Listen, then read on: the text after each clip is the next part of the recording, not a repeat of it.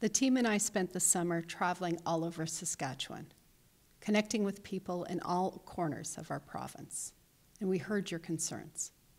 And I share many of those same frustrations.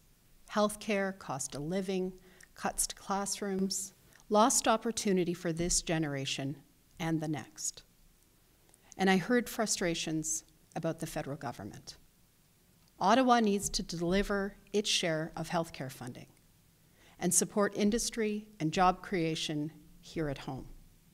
Saskatchewan New Democrats will always stand up for you and will do the hard work to deliver for Saskatchewan people. Scott Moe is more interested in distraction, sowing division and pointing fingers, than actually delivering results. Real leadership requires consistently standing up for Saskatchewan and our interests, be it on equalization or energy policy, regardless of who's in power in Ottawa. All summer, Scott Moe's Sask party has pushed division and distraction away from their own failures.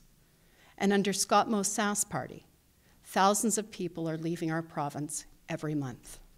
Last month alone, 5,600 full-time jobs disappeared, all while businesses are struggling to fill positions. Standing up to the feds is important, but Scott Moe is not fighting to protect the jobs of Saskatchewan people. He's presenting this white paper to protect his own. Scott Moe is out of touch with what Saskatchewan people want and need, making life more affordable, making sure people can get the health care they need, and ensuring good jobs and opportunity in our province so that our kids see a bright future for themselves here at home. Standing up for Saskatchewan should be more than just a tagline. It's about actually delivering for the people of our province. Scott Moe's Sask party may have given up on that, but Saskatchewan New Democrats haven't.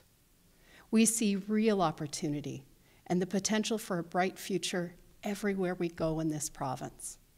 And we're committed to working with you to build that better future for this generation and the next.